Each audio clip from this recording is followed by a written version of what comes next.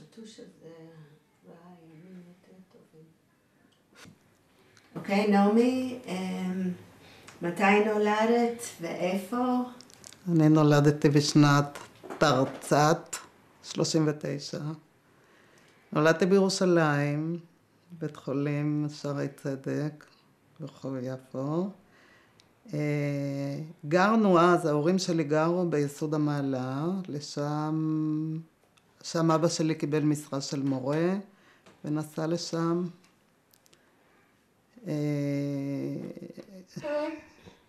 כשהייתי מאוד קטנה, אני לא זוכרת את יסוד המעלה, עברנו לשדה יעקב.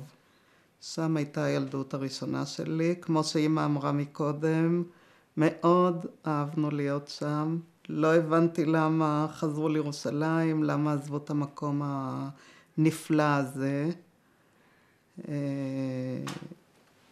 אבל באנו לירושלים, כשאני הייתי צריכה להיכנס לבית ספר, הייתי בת 6.5. סבא שלי נפטר שנה קודם, סבתא שלי נשארה לבד. הייתי צריכה להיכנס לבית ספר, ואבא רצה לתת לנו את החינוך של בית יעקב, ששם במושב, זה לא היה. היה חינוך, מה שנקרא אז מזרחי, מאוד פשרני. אבא שלי היה רב של המקום, אבל האנשים שם היו הרבה יותר פשרניים, ואנחנו באנו לירושלים. באנו לעיר העתיקה באופן זמני, כי שם, כמו שאמא סיפרה, התפנתה דירה בבתי מחסה. בתי מחסה היה שייך לכולל הוד, ואת כולל הוד הקים אבי המשפחה, הרב אליעזר ברגמן, שהגיע, הוא הראשון שהגיע לארץ מגרמניה. אני דור שישי, שנולדתי בארץ, וגרנו שם עד כ3 שנים עד נפילת הרובע. שהיינו שם כשהרובע נפל ונכנע ויצאנו. אוקיי, אולי תתחילי מההתחלה מרבי אליעזר ברגמן, ותספרי את ההשתלשלות. טוב, הרב אליעזר ברגמן לפני כ185 שנים נדמה לי, הגיע לארץ, עזב את גרמניה עם אישה ו5 ילדים, עזבו בית אחוזה שהיה שייך למשפחה של אשתו, חיים מאוד נוחים, עמידים. את לא כותבת אצלה. עמידים מאהבת הארץ, מציונות, שאז לא נקרא ציונות, ובא לארץ, כשכאן היו מעט מאוד יהודים שחיו על תמיכות מחוץ לארץ. החלום שלו היה להביא הנה עוד יהודים מארצות אירופה,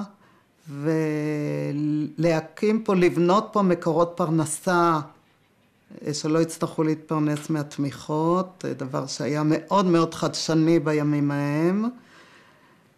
הוא בא לארץ והיה מאוד קשה, עברו ימים קשים מאוד, גם מבחינה כלכלית, גם מבחינת הערבים שהתנכלו, ובסופו של דבר הוא איבד פה את אשתו ואת הילדים, נשאר רק ילד אחד. הוא התחתן עוד פעם ונשאר גם רק ילד אחד, נולדו לו כמה ילדים ונשאר רק ילד אחד מהנישואים השניים.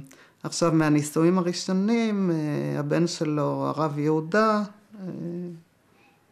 ממנו אנחנו. אני דור שישי, כן. אז מי היה בבתי מחסה כשאתם באתם לגור? סבתא שלי גרה שם, באותה חצר, מצד אבא שלי, אמא של אבא שלי, שבאנו לגור על ידה. ההורים שלי גרו בבית ישראל, ועוד משפחה רחבה וענפה. אני עוד זוכרת את הסבתא רבא שלי, שגרה עם אחת הדודות של אבא שלי, ועוד, אני זוכרת שבאנו הנה וכל רגע אמרו לי, זה בן דוד וזה דוד, גרנו במושב שלא היה לנו באמת אף אחד, וגילינו שם משפחה ענפה. משפחת אבא שלי. משפחה של הסבא, ממשפחה של הסבתא. מה היו היחסים עם המשפחות? מתי ראיתם אחד את השני? מי הרוב עזר? היה מאוד קטן, היישוב היה קטן שם, וראינו אותם כל הזמן. אחד עזר לשני? לא יודעת, בתור ילדה אני לא יכולה להגיד לך. עם הסבתא היינו מאוד. הייתה אחת הדודות של אבא שלי, גם גרה שם בבתי רוטשילד. שם היא גרה, ועוד דודה גם גרה בעיר העתיקה, והדוד שלה ברב ולמינסברג, שהיה הרב של היישוב ברובע, הוא גם גר שם, ואבא היה מאוד מקורב אליו, גם אחר כך בקטמון, כשיצאנו, ושאל אותו, היה באמת גדול מאוד בתורה, ואבא ינק מפיו הרבה מאוד. זהו, היו לנו שם. את זוכרת שמחות משפחתיות? כשגרנו ברבע אני לא זוכרת. אני זוכרת כשכבר, אולי כן. כן, הדוד שלי, אח של, אני לא זוכרת מתי הוא התחתן, אולי אחר כך. אח שלי אמא הצעיר התחתן, כל השאר, אמא כמעט מהקטנים. כן. אחריה הייתה עוד בת ובן, אז אני זוכרת את החתונה של הבן. איפה היה? זה היה בעיר החדשה, בדיוק איפה, אני לא זוכרת. אני זוכרת את זה במעומעם. שתפרו לנו שמלות. שאלת קודם על הבגדים, אמא הייתה תופרת לנו בגדים. הייתה לה אחות שהייתה תופרת לא היו לה ילדים, אז היא גם הייתה תופרת לנו. הייתה תופרת מקצועית, אמא הייתה לצרכינו תופרת. תמיד, כל השנים, אפילו לחתונות שלנו, עוד תפרנו לבד את הבגדים. את השמלת כלה? לא, שמלת כלה לא תפרנו, אבל את הבגדים. את הבגדים. כן. יפה. ואבל, את זוכרת? אני זוכרת שסבא שלי נפטר. כמו שאמרתי לך, גרנו אז עוד בשדה יעקב, ואנחנו באנו לירושלים. אני זוכרת שבאנו לירושלים. אני זוכרת את השבעה שם בדירה של סבתא, בבתי מחסה, הדודים. לאבא שלי הייתה אחות ושני אחים, ואני זוכרת אותם יושבי סבתא, ואני זוכרת אותם יושבים שבעה. ושהסבא נפטר, זה אני זוכרת. יותר מאוחר, הייתי כבר בת 12, אז הסבא השני שלי נפטר עם אבא שלי, את זה אני יותר זוכרת. היה שונה מהיום, או שזה היה בערך אותו? מה, יושבים שבעה? מה זה, אותם הלכות? מה יכול להיות? יושבים שבעה. חתונות השתנו קצת. אני זוכרת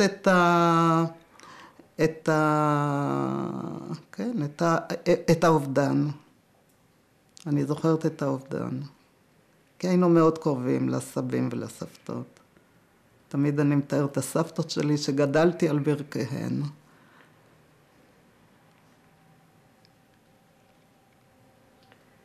ואת הלכת לבית כנסת עם אבא. הלכנו בליל שבת, אני ופועה עם אבא לבית כנסת לחורבה. זה, אני זוכרת את החורבה, אני זוכרת פעם ראשונה באנו לגור בעיר העתיקה, ואבא לקח אותנו לחורבה, ואני הייתי בטוחה שזה בית המקדש. מאיפה ידעת על בית המקדש? מה זאת אומרת? ידעתי. הייתי ילדה אינטליגנטית. והתקווה... אבא תמיד היה מספר לנו, מאז שאני זוכרת את עצמי, סיפורים מהתנ"ך, זה היה הסיפורים שלו. היה מספר לנו ומציג לנו, ובטח ידעתי על בית המקדש, אני לא יודעת מאיפה. הייתי בטוחה שזה בית המקדש. ואיך היה התקווה? היה באמת כוכבים? תראי, אני לא חשבתי אז שאני אצטרך לזכור את זה, אבל כשהייתה חנוכת החור, ואני חושבת שסיפרתי לך את זה, שבאתי לשם, נזכרתי בזקנים בחנוכת בית המקדש השני, שעוד זכרו את בית המקדש הראשון. וכך אמרתי שהנה אני זוכרת את בית המקדש, את החור ואת בית המקדש הראשון. ממש פרטים, יש לי בראש משהו כזה, אבל אני לא יודעת אם אני זוכרת, או בגלל שמדברים על זה כל כך, אז נדמה לי שאני זוכרת. אבל אני זוכרת את היופי, את ההוד ואת היופי.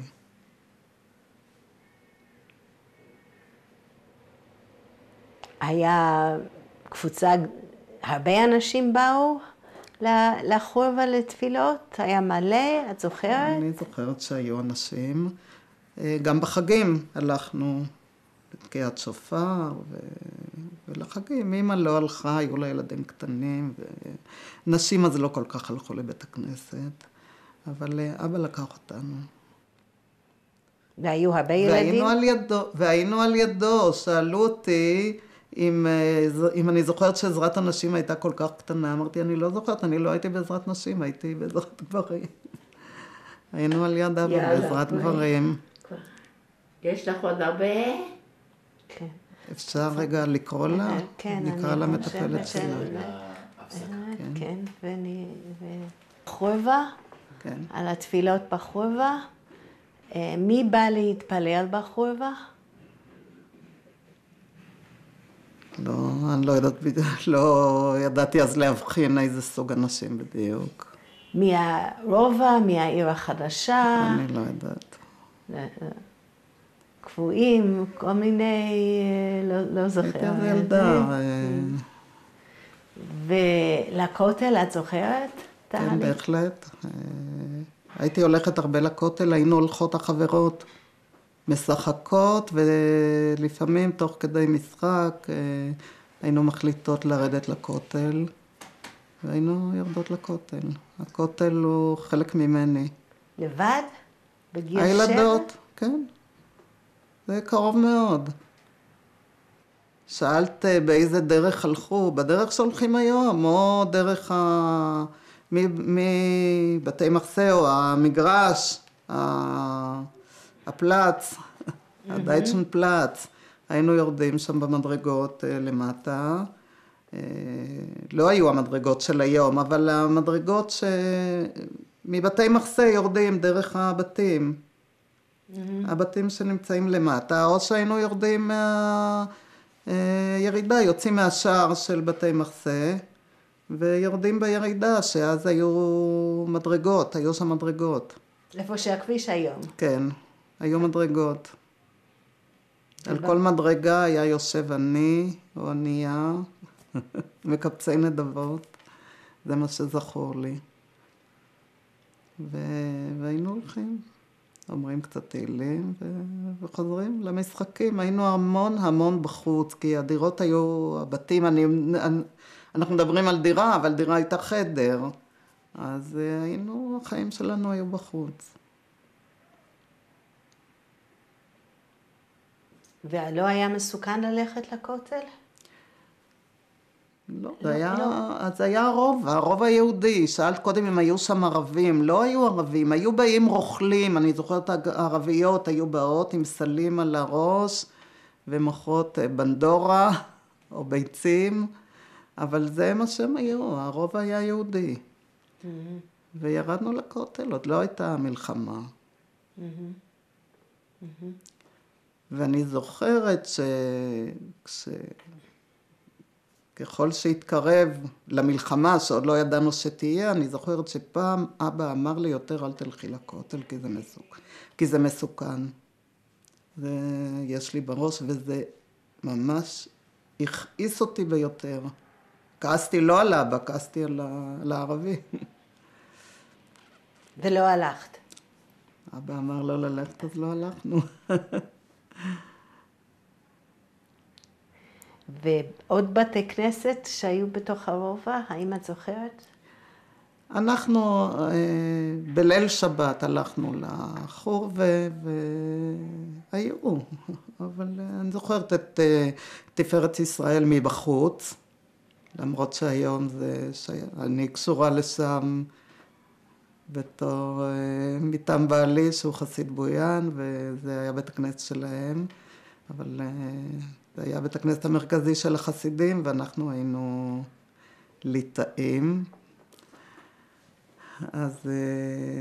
אז לא הייתי שם בפנים אף פעם, אני רק זוכרת אותו מבחוץ. ובבתי מחסה היו בתי כנסת?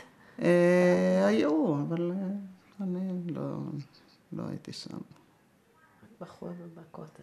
כן. בואי נחזור מה שהתחלנו מאליעזר ברגמן. כן. אז יש קו ישר עד הסבא ועד האבא. הרב אליעזר ברגמן, בנו הרב יהודה, בנו הרב נחום, ובנו הרב חיים יהודה, שהיה סבא שלי. אבא שלי הוא בן חיים יהודה.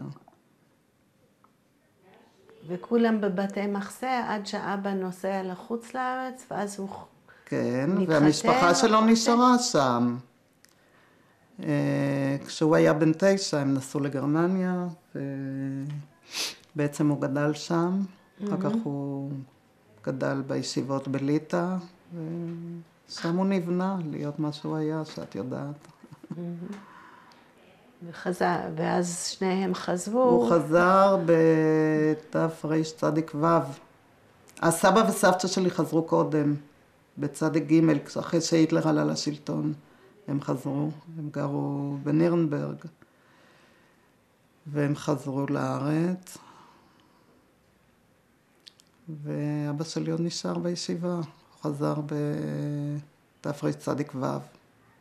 אחר כך התחתן עם אמא, וצדיק ט' אני נולדתי. 6 שנים אחרי זה הגיעו חזרה לבתי מחסה. כן. אוקיי,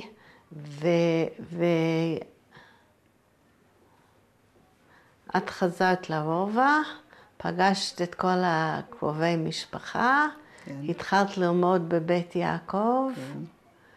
וכבר הייתם רגילים לדבר בעברית? אנחנו דיברנו תמיד בעברית, גדלנו על עברית. מה עוד היו ההבדלים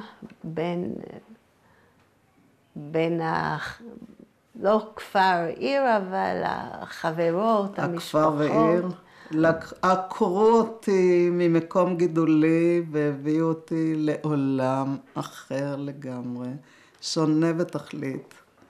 הכל היה אחרת. מאוד מאוד התגעגעתי לכפר, לפרחים, לפרפרים, לשדות, לאנשים. היו שם יחסים כל כך קרובים בין המשפחות. שנים אחרי כן, עד היום, אם איכשהו פוגשים מישהו משדה יעקב, זה כמו שפוגשים את זה בין משפחה מאוד מאוד קרוב. והכל היה אחרת. השפה, אפילו שדיברו בעברית, אני זוכרת שהייתי בבית ספר, והיו מושגים שאני בכלל לא ידעתי על מה הם מדברים. למשל? משחקים אחרים, הכל היה שונה לגמרי. אני סיפרתי את זה כל כך הרבה פעמים, ששנים אחרי כן ראיתי את השיר אין פרפרים בגטו, אז נזכרתי את עצמי בעיר העתיקה, שפתאום היו חסרים לי השדות והפרחים והפרפרים. עשיתם טיולים כשגרתם בעיר העתיקה? נסעתם לאיזה מקום? לא זכור לי. אפילו תמיד הבטיחו לי שניסה לבקר בשדה יעקב, ואף פעם ההבטחה הזאת לא קוימה, כי וכששאלתי את אבא, למה אבא שלי הלא גידל אותנו על מוצא שפתיך תשמור, לעולם אל תוציא דבר שקר מן הפה. זה משפט שכמעט הראשון שאני זוכרת את אבא שלי והיה חוזר עליו שוב ושוב. אז הוא אמר שמסוכן בדרכים. וקיבלתי את זה, מאוד הרגיז אותי, אבל לא היה לי מה לומר נגד זה. היינו הולכים הרבה לעיר החדשה, לסבתא וסבא, ושם היו לי גם דודים שעזבו, משפחה ענפה, אנחנו משפחה ענפה. משפחת אגסי של אמא ומשפחת ברגמן של אבא. ושם היה לך יותר מרחב. הרגשת יותר... אבל לא היה שדות ופרחים ופרפרים. ללכת ולחלוץ את הנעליים, ללכת יחפה, לחול, לחם. זה היה משהו אחר לגמרי. מה עוד עשיתם בעיר החדשה? שלא יכולתם לעשות ברובע? לא. ביקורים, בית ספר? לא היה משהו. ביקורים, בית ספר וסבא וסבתא, זה העיקר. קניות, בילוי? בילוי, מי מדבר? זה היה זמנים אחרים. מה היה בילוי? הבילוי היה לשחק בחוץ. אני כל כך אהבתי להיות בחוץ, הייתי ילדת חוץ, ואת המשחקים והכל, מה... ספרי קצת על המשחקים. מה שיחקתם? עם מה שיחקתם? חבל, שעות יכולתי לקפוץ בחבל, משחקי כדור, תופסת, מחבואים, במגרש הזה, הכל, כל המשחקים של ילדים. מאוד אהבתי. בובות, כדורים? אני דווקא לא הייתי ילדה של בובות. הייתי ילדה של כדורים של ריצות ושל מחבואים.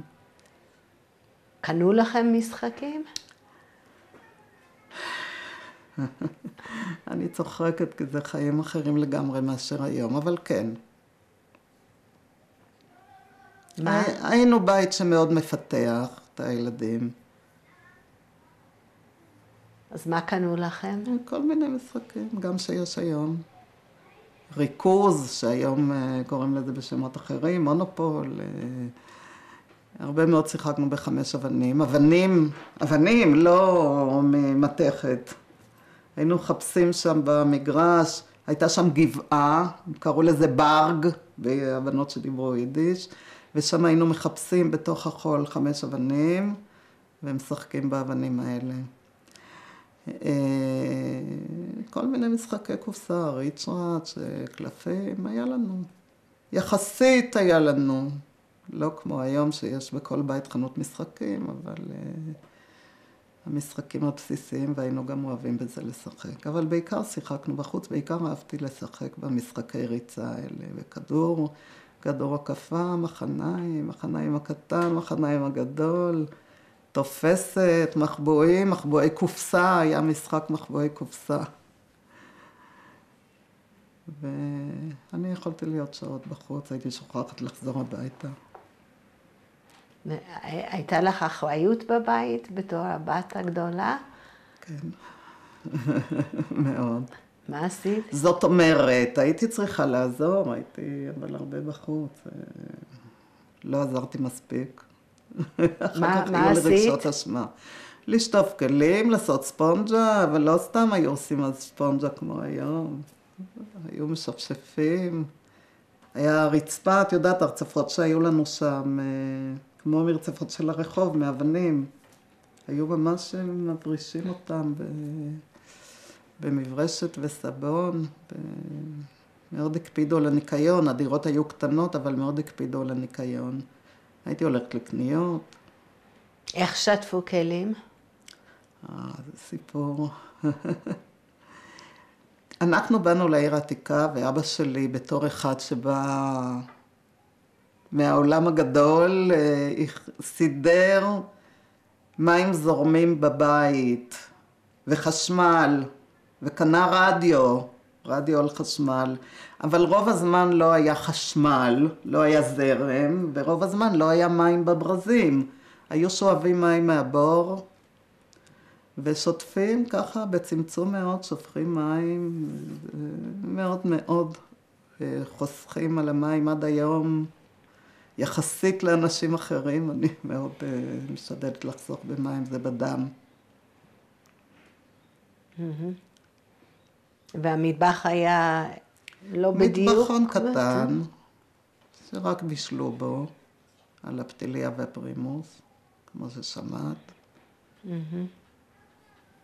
והכביסה גם בחוץ. מקלחת. את הכביסה היו עושים בחוץ, בחצר, מקלחת. גם בחוץ. ואנחנו באנו מהמושב שהיה לנו מקלחת והיה לנו מים זורמים. חשמל לא תמיד. גם היינו מדליקים מנורת נפט, ולוקס היה מין משהו קצת יותר משוקלל. לא, מקלחת היינו מתרחצים בבית, יום חמישי בערב, שמים את הפרימוס הגדול, דוד עם מים, מרתיחים על הפרימוס, מערבבים מים חמים וקרים, ועומדים בתוך גיגית, ושופכים על עצמנו מים. ככה היו מתרחצים. וכמובן את המים שומרים, מחפשים בזה את הכביסת הבגדים שהורדנו, ואחר כך עושים בזה ספונג'ה. ככה חסכו במים. לא היו חיים כך היום, לא הייתה בעיית מים במדינת ישראל. מה עשיתם באמת בחורף, בקור? איך חיממתם? קפאנו מקור. היו לכם בגדים חמים? כן, היינו לובשים הרבה. סוודרים, מצמר, היינו סורגים. ומתלבשים הרבה. היה חימום בבית? לא, מה פתאום. אחר כך, כשהיינו כבר בקטמון, היה תנור נפט. אבל היה קר. ובקיץ? מה? אם היה מיזוג אוויר? לא. מי חלם? מי ידע שיש דברים כאלה בכלל? לא היו מפונקים. אמא שלי רק עכשיו, הקיץ הזה, שכל כך התלוננו שאנחנו באים הנה לשבתות ואי אפשר, אז היא הרשתה שנעשה פה מזגן. בשבילכם, היא לא צריכה. ואיפה אתם ישנתם? כולם גרו בחדר אחד? זה היה חדר גדול, היה ארון באמצע, שחילק אותו לשני חלקים. היינו אז 5 ילדים, אחי היה תינוק, רק נולד. וכן. אז על מיטות, על מזרונים? על מיטות. על מיטות. כן. ושיחקתם בחוץ? בבית ישנתם ובישלתם? כן, גם היינו בבית, משחקי קופסה וככה שיחקנו בבית. אולי אני מגזימה, אני הייתי ילדת חוץ, אני אהבתי מאוד מאוד להיות בחוץ, גם כשהייתי יותר גדולה בקטמון. מאוד אהבתי להיות בחוץ. ומתי אבא היה בבית? אבא שלי היה מורה, והוא בא צהריים, אחרי צהריים, אני לא זוכרת בדיוק. אחר כך מנחה, ערבית, שיעור, אני יודעת, סבתא. אבל היה לו זמן להיות איתכם? אבא שלי איתי ועם פוע, אני חושבת, הילדות הגדולות היה המון. הוא היה מאוד מאוד דומיננטי, הוא מאוד דומיננטי בחיים שלי. ובשבת ובחגים? אני יודעת, רגיל. הוא היה איתנו, הקדיש לנו הרבה מאוד. הוא אחד הגורמים הדומיננטיים בעיצוב של האישיות שלי. מהיותו גם אדם מאוד מיוחד. והוא היה המפרנס המשפחה, זה היה המקור היחיד לפרנסה? נשים לא עבדו, אז לא יכלו לעבוד כשצריך לנהל בית בלי אמצעים טכנולוגיים, אז ככה זה היה. תמיד היה את הדברים הבסיסיים ביותר, ולא מעבר לזה, וגם לא היינו צריכים יותר, לאף אחד מהחברות שלי לא היה יותר, אולי היה אפילו פחות, כי לפחות הוא הייתה לו משכורת מסודרת. ספרי קצת מה הוא עשה בקהילה, ביישוב, בבתי... בזמן המלחמה. ברובע. בזמן המלחמה. לפני המלחמה? לא חושבת שהיה לו איזה תפקיד מיוחד. אבל בזמן המלחמה הוא היה בוועד, הקימו ועד של התושבים והוא היה בוועד. וארגן את היישוב שם. היה מצור, זה לא היה פשוט. המצור התחיל בעיר העתיקה עוד בזמן, לפני שהאנגלים עזבו. האנגלים עזבו ב-15 למאי. המצור התחיל בכ"ט בנובמבר, י"ז כסלו זה היה. ומיד העיר העתיקה הושמה במצור. והיה צריך לארגן את חיי התושבים. הוא היה בוועד. את זוכרת את ההצבעה ואת תחילת המצור? אני עוד זוכרת לפני כן, אני זוכרת שהמצב הלא הלך ורע, אני זוכרת שדיברו שהאנגלים אומרים שהם יעזבו. זה היה דבר לא יאומן, אפשר היה להאמין לזה, היו כל כך חלק הנוכחות שלהם הייתה מאוד חזקה. אני זוכרת שהיינו אולי, בכל אופן ביישוב האשכנזי, היינו אולי אחת המשפחות הבודדות שהיה להם רדיו בבית, וחדשות היו פעם ביום, שעה 7 בערב. אני זוכרת שהיו מתקבצים אצלנו הרבה מהשכנים שבאו לשמוע את הנייס, את החדשות. הבית היה מתמלא לשמוע חדשות, אז אני זוכרת שדיברו, ואנשים דיברו ביניהם והתווכחו. אני זוכרת ששאלו את אבא שלי, סבט זין המדינה, תהיה מדינה. את יודעת יידיש? לא. את לא יודעת יידיש? אם תהיה מדינה, סבט זין המדינה. כי דיברו על כן תהיה מדינה, לא תהיה מדינה, האנגלים יעזבו, לא יעזבו, את כל זה אני זוכרת. עכשיו, ממש את ההצבעה, את הערב של ההצבעה באום, משום מה לא זכור לי. אבל למחרת הלכנו לבית ספר ולא יכולנו לחזור הביתה. אמרו לנו בבית ספר לא לחזור הביתה, ללכת לסבתא בבית ישראל. שלפעמים היו נותנים לנו איזה צ'ופר כזה, ללכת מבית ספר לסבתא בבית ישראל ולישון אצלה, ולמחרת ללכת ממנה לבית ספר, ולא אמרו לנו למה, לא ידענו מה קרה. והלכנו, פתאום ראינו שכל הבנות של העיר העתיקה לא הולכות הביתה. ונשארנו אצל הסבתא. מה עשו הבנות האחרות? כל אחד היה דודה, סבתא, אני יודעת, היו קרובי משפחה. ואנחנו, אחר כך אני לא זוכרת מה, אם אחרות חזרו או לא. יכלו בכל זאת לחזור, היו פעמיים בשבוע, או פעם בשבוע הייתה שיירה בחסות האנגלים יוצאת וחוזרת. אבל אנחנו נכנסנו אצל הסבתא, נשארנו אצל הסבתא שלי עד לפני פסח. כמה חודשים זה? היה אז שנה מעוברת, מי"ז כסלו, טבת, שבט, אדר א', אדר ב', 4-5 חודשים. היינו אצל הסבתא, והלכנו לבית ספר. ומה היה הקשר עם הבית? איזה קשר היה עם הבית? לא דיברנו בפלאפון ולא בטלפון, כי לא היה לאף אחד.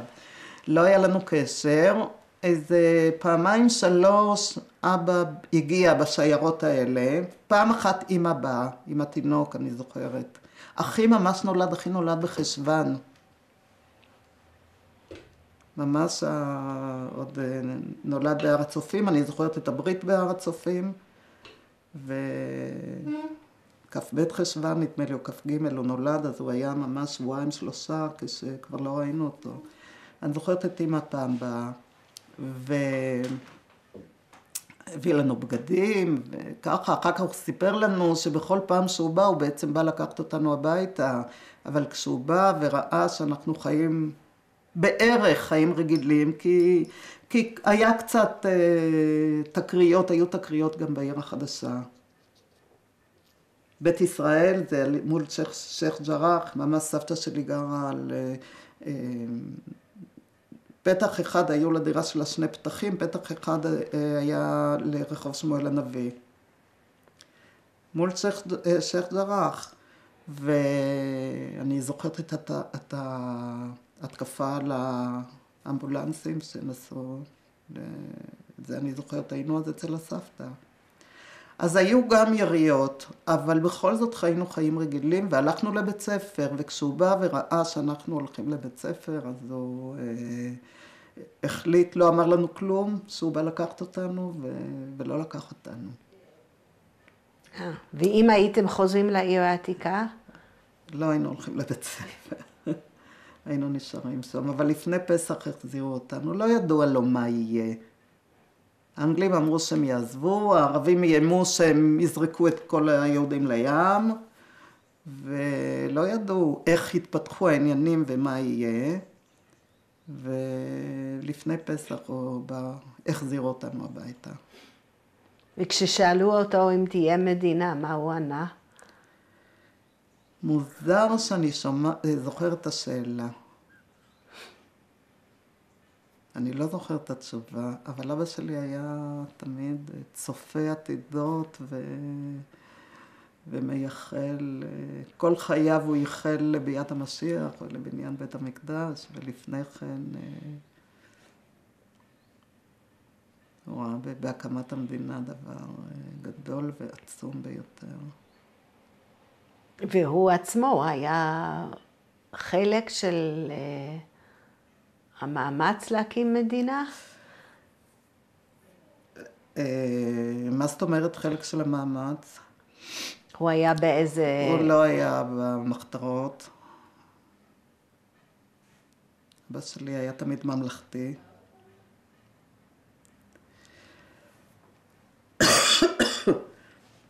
הוא היה בהגנה? הוא גם לא, הוא היה בהגנה רשמית אולי, אבל הוא לא היה לוחם.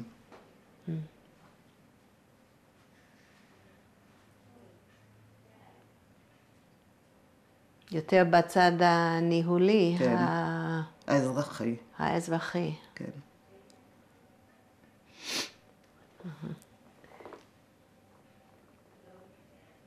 ומהמשפחה המורחבת היו אנשים שהיו מעורבים יותר, או... כמעט ולא. אני זוכרת בן דוד אחד שמדי פעם אמא סיפרה שהאנגלים היו באים לעשות חיפושים. והם היו עושים מעצרים. היו עושים עוצר, אוספים כאלה שחשדו בהם, ולוקחים אותם להטלית. אז היה איזה בן דוד אחד, אני זוכרת שמדי פעם עצרו אותו, אבל...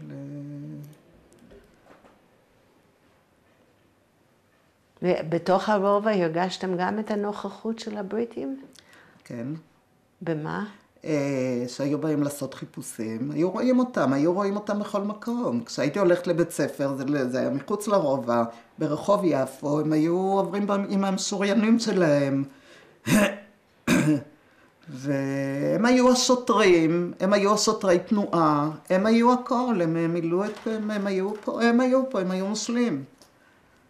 הם היו השלטונות, והם היו האויבים. הם היו האויבים. אויבים, בטח. הסתכלנו עליהם כעל אויבים. ואיך הם הסתכלו עליכם? כעל נייטיבס. היה עוצר מדי פעם, לא בעיר העתיקה, כי תמיד אמרו לנו כי בעיר העתיקה הם חברים יש ערבים, אבל חיפושים הם היו באים לעשות. וכשהיו באים לעשות חיפושים היינו כולנו בורחים לבתים, בורחים הביתה. ובכותל את זוכרת את השוטרים הבריטים? הם היו בכל מקום, זה לא היה משהו מיוחד לראות אותם. את הולכת ברחוב, את רואה חיילים, את רואה שוטרים, את יודעת, כשהייתי ובכל פעם, כשהייתי בחוץ לארץ, פעם ראשונה אני זוכרת, בלט לי לעין שלא רואים ברחוב חיילים. פה הם חלק מהחיים שלנו, אנחנו רואים אותם, אמנם הם הילדים שהם שלנו. אני זוכרת אחרי הקמת המדינה, שפתאום השוטרים היו שוטרים שלנו. היו שוטרים שלנו. אני יכולה עד היום לפעמים להתרגש, אני רואה שוטרים של משטרת ישראל. והחיילים הם שלנו והשוטרים הם שלנו, זה היה פלא, נס ופלא.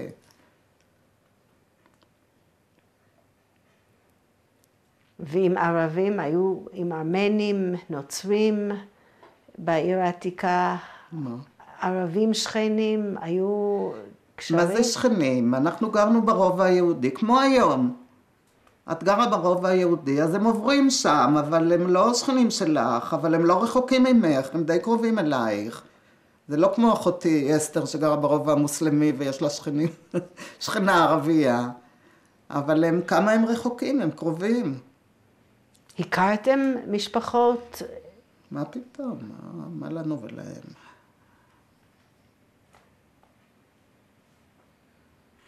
רק פה ושם קניות. כמו היום, את מכירה משפחות ערביות? יש גם שכנים ערבים, למה אפשר גם נוצרים בדיוק? שם כן, לא רחוקים. אז אוקיי. היה אבו עלי שהיה בא לשאוב מים מהבור ומביא את המים הביתה.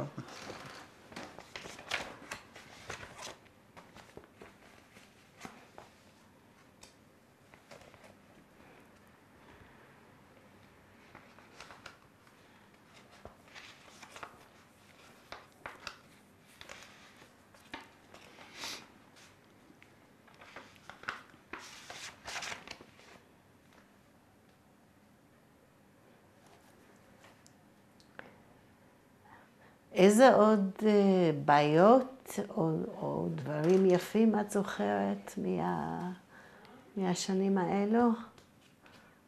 משהו מיוחד? תראי, הדבר הכי חזק זה המלחמה, כמובן, מאורעות המלחמה והיציאה והקנייה.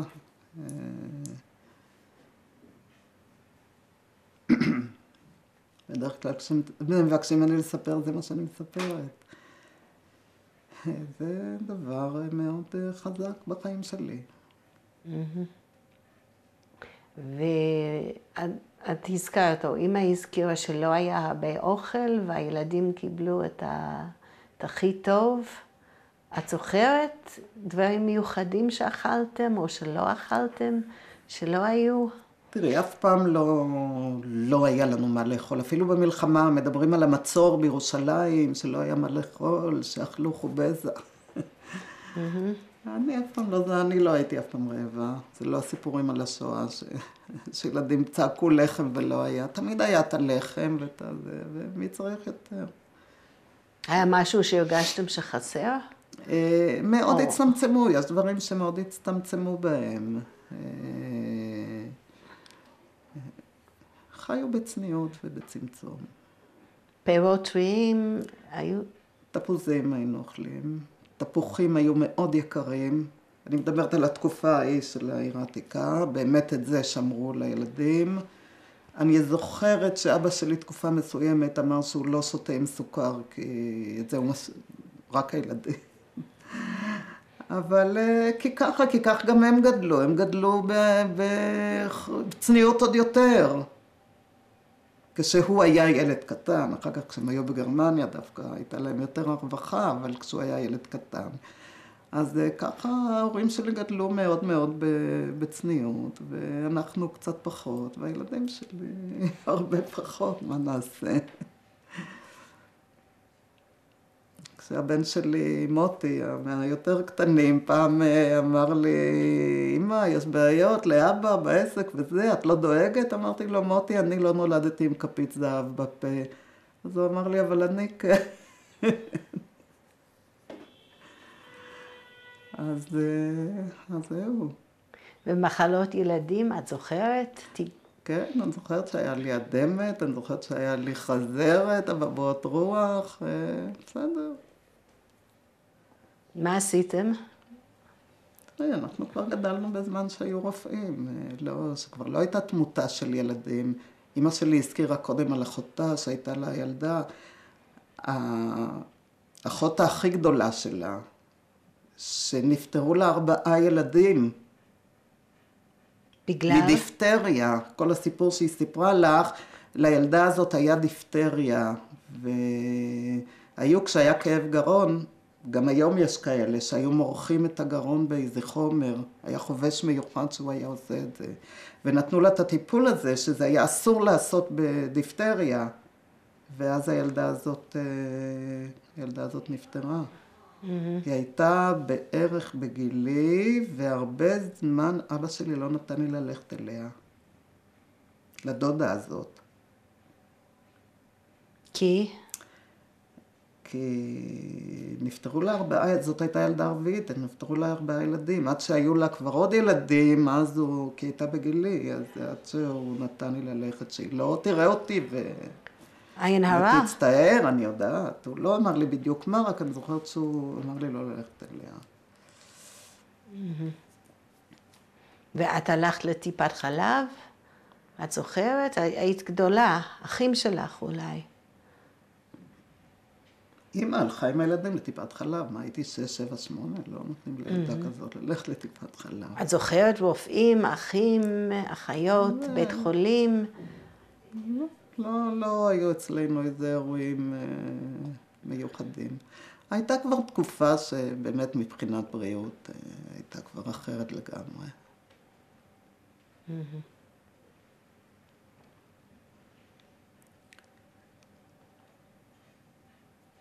היו רופאים, והיו תרופות, וכבר היה אפילו פנצילין היה. אני זוכרת שלאחי היה דלקת ריאות, היינו כבר בקטמון, והיה פנצילין, זה כבר אפילו לא השפזו אותו בבית חולים. וברובע היו רופאים, היה בית חולים ברובע, נכון? היה משגב לדרום, אבל אני לא זוכרת את הבית חולים הזה, לא היינו שם אף פעם, אבל אמא שלי ילדה בהר הצופים. הבית חולים היה בהר הצופים. גם הברית של אחי היה עוד בהר הצופים, אני זוכרת שנסענו. אחותי רותי גם נולדה כבר בירושלים, בהר הצופים. אז אמא הייתה שבוע בבית חולים. כן. היה גם שערי צדק. אני נולדתי בשערי צדק. כן. וכשאמא הייתה בבית חולים, אז סבא וסבתא, סבתא טיפלה בכם. כן, ואבא שלי גם ידע לנהל את הבית. לא הייתה בעיה. באמת היו עוד ילדים קטנים. רותי הייתה קטנה, ויהודית. אני ופועה היינו הגדולות. אז באמת מה עשית? שמעת על הילדים הקטנים? אני לא זוכרת איזה בעיה מיוחדת. הבית התנהל. אבא, וכן, הייתה גם סבתא. שגרה באותו חצר, ממש מרחק כמה מטרים, כמה דירות. חוץ מלידות, אמא יצאה מהבית? לקניות. היינו הולכים, לפעמים הלכנו איתה לבטרק, בשוק הערבי. אבל לא, למה היה ללכת? וללכת לסבתא, להורים שלה. שם היו מתקבצים, דודים, דודות, היינו הולכים, כן. או לקניות, מה יש ללכת? למה היה ללכת? היא לא הלכה לכל הדברים שאני הולכת, לשחייה, להתעמלות, לשיעורים, זה לא היה במושגים, כמובן, שלה ושל אז. הייתה אימא, במלוא מובן המילה.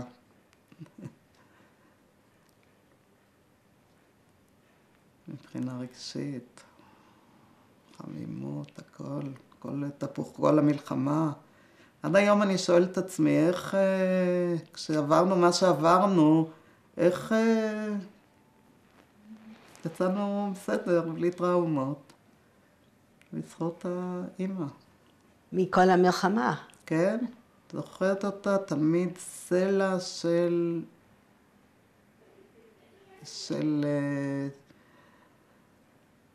איך נקרא לזה? של רוגע. תמיד היא ידעה מה לעשות, תמיד היא ידעה מה להגיד, איך לחזק, איך לעודד, איך לבכות איתנו. כשאבא שלי היה בשבי, היינו בקטמון, והיינו לפעמים בערב נתקפים געגועים כאלה, ואחת הייתה מתחילה, מתי אבא יבוא? והיינו מתחילות לבכות. מדי פעם היו ערבים כאלה. והיא בדיוק ידעה מה לעשות, לא להפסיק לבכות איתנו, ואחר כך לחזק אותנו. עד היום. אנחנו באים ושואבים מפה את החוזק.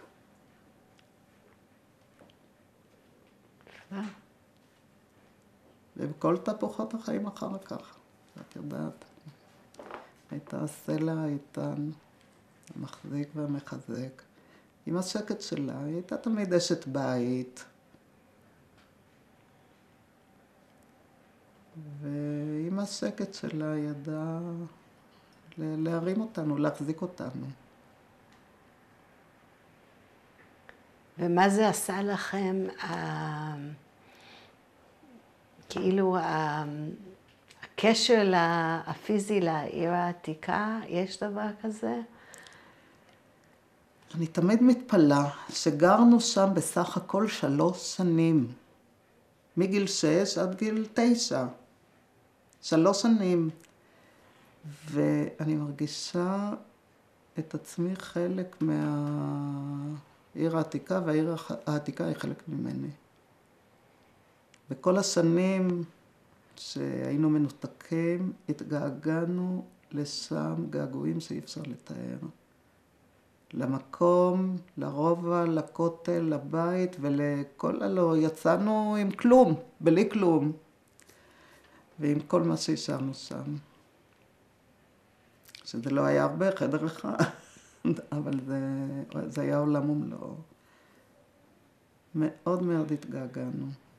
היינו מדברים ומזכירים, היינו הולכים להר ציון ויש שם מקום לצפות, וצופים על הרובע ומנסים, אולי נראה איזה קצה של חלון של הבית שלנו. את הכותל לא ראו משם, ולכותל זה משהו שאי אפשר לתאר. ועד היום אני מרגישה כך.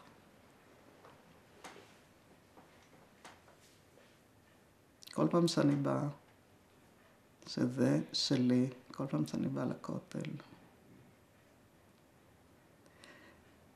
סיפרתי כבר הרבה פעמים, ואני אספר את זה גם, לפני מלחמת 6 הימים, בימי הכוננות, היית כבר בארץ? כן. בימי הכוננות, הלכתי יום אחד עם הילדים, היו לי אז 4, הלכתי עם 4 ילדיי, להורים, גרתי בגבעת מרדכי, ולא היה דרך בזק, הייתי צריכים לנסוע דרך העיר ב2 אוטובוסים לבית וגן, ובאתי הנה, ואני באה ונכנסת הביתה, וכולם הסתובבו אז עם פנים חפויות. לא ידעו מה יהיה, ודאגו ופחדו, וכולם היו מגויסים, ואני באה, נכנסת הנה הביתה, ואבא שלי מקדם את פניי במין שלום שמח כזה, ואני חושבת בליבי, מה זה? מה אבא שלי כל כך שמח?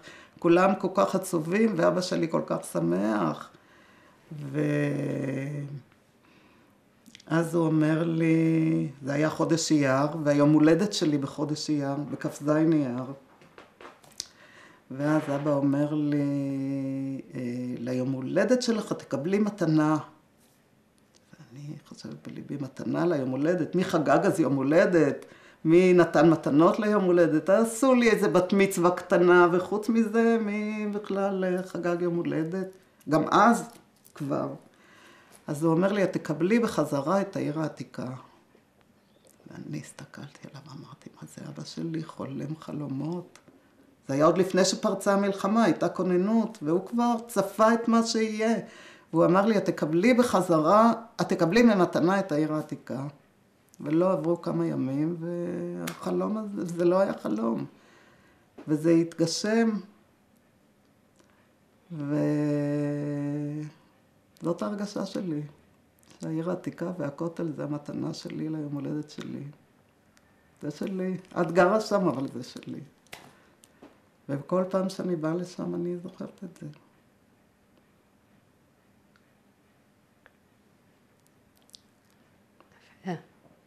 ספרי קצת על היחס של אבא באמת לעיר העתיקה, לרב אורנשטיין, זיכרונו לברכה. טוב, הוא היה מאוד מקורב לרב אורנשטיין, אני זוכרת שהם נהרגו, הרב והרבנית. זה היה בתוך כל הימים הקשים האלה של המלחמה. זאת הייתה מלחמה מאוד מאוד קשה, כי הרובע היה כל כך קטן, הערבים הקיפו אותנו, ירו קודם, לפני שהאנגלים עזבו, זה היה רק יריות, ואחרי שהאנגלים עזבו זה היה פגזים, יומם ולילה, והם היו כל כך קרובים. היינו שומעים את הפגז יוצא מהתותח, מזמזם באוויר, ומפחדים כל הזמן איפה זה יפגע, ואחרי שזה פגע, והיינו שומעים את ההרס שזה עושה, ומחכים לשמוע את הבשורות הקשות, מה זה עשה. והיו. אז אני זוכרת שהרב והרבנית נהרגו, זה היה איום ונורא. זה היה איום ונורא. ובתוך זה חיינו. אבל גם לפני זה, אבא היה, אני חושבת, הוא היה מקורב מאוד לרב אורנשטיין. כן, כן. כן, אני זוכרת אותם, אבל מקרים, דברים מסוימים אני לא זוכרת. דיבורים מסוימים או משהו. אתם גם, המשפחה גם הייתה קרובה למשפחה של... כן, אבל שוב, גרנו בעיר העתיקה, היה לנו שם כל כך הרבה דודים ובני דודים ובני של בני דודים. אז פחות או יותר, כל הרוב היה מקורב. או שהיו לי חברות והמשפחות של החברות.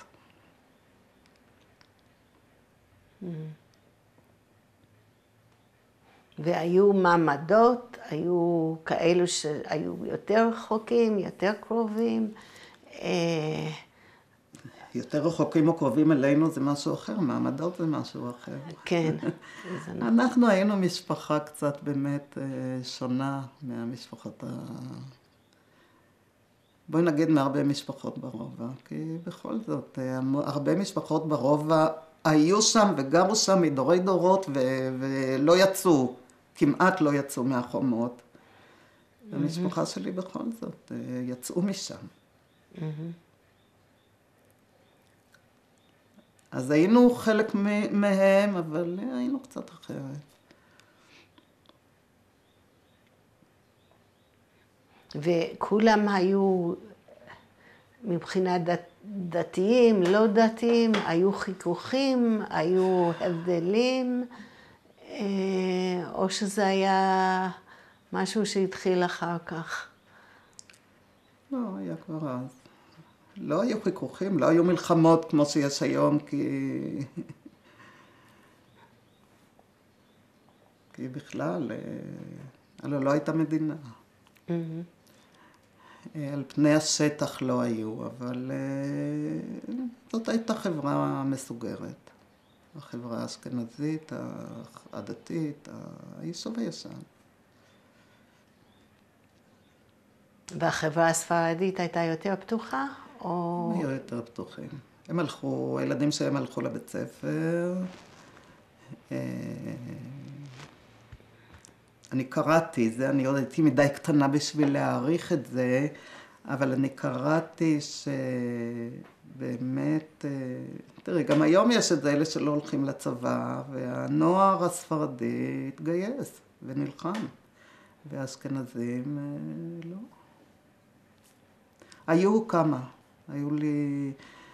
היו כמה אנשים, לא בגיל מבוגרים, בעלי משפחות שהתנדבו ונלחמו. היה לי אבא של חברה שנהרג, השאיר את המשפחה עם הילדים. אבל בסך הכל הרוב זה גם יש היום. אלה שלא הולכים לצבא ואלה שהולכים לצבא, אנחנו יודעים את הוויכוחים. אז אני לא יודעת, לא היו ויכוחים כאלה, אבל בכל זאת זה היה הבדל בולט. אלה שחירפו את נפשם ואלה שלא, מה נעשה?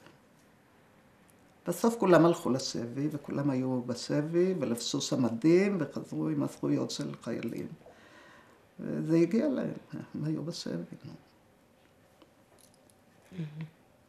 ומדריכים מבחוץ, מורים מבחוץ, אנשים שבאו בחודשים האחרונים, כבר לא יכולתם לצאת, כשהייתם במצור? תראי, באו מהפלמ"ח, באו להילחם. הלוחמים היו מבחוץ, בעיקר. אבל היו גם מועדונים ומורים ומדריכים. מתי? בזמן המלחמה או לפני כן? לא, בזמן המצור. את היית אולי קטנה מדי. לא הייתי שם בכלל. הייתי בבית ישראל. אבל אני לא חושבת שאבא שלי היה נותן לנו ללכת לאיזושהי פעילות של מדריכים לא דתיים.